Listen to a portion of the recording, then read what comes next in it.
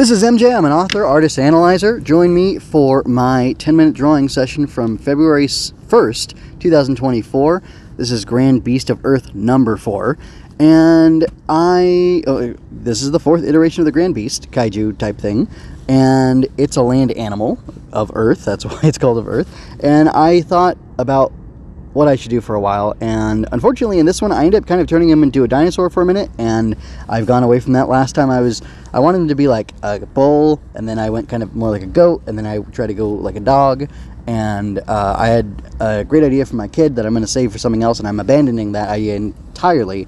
And I don't remember if it was, working on the water one, working on the water kaiju Grand Beast, or water Grand Beast is what it is. I determined I want to blend different animals that live in that biome, and therefore I thought, here I have a bull, giraffe, horse, lizard.